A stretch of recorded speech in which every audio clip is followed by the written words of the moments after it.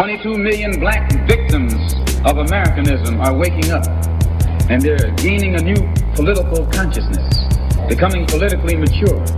And as they develop this political maturity, they're able to see the recent trends in these political elections. They see that the whites are so evenly divided that every time they vote, the race is so close, they have to go back and count the votes all over again. Any minority that has a block of votes that stick together is in a strategic position. Either way you go, that's who gets it.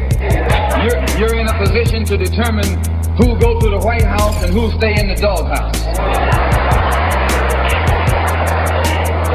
You're the one who has that power. You're the one who put the present Democratic administration in Washington, D.C. The whites were evenly divided.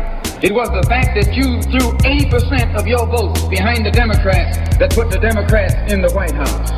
And despite the fact that you are in a position to be the determining factor, what do you get out of it? Now, back during the days when you were blind, deaf, and dumb, ignorant, politically immature, naturally you went along with that.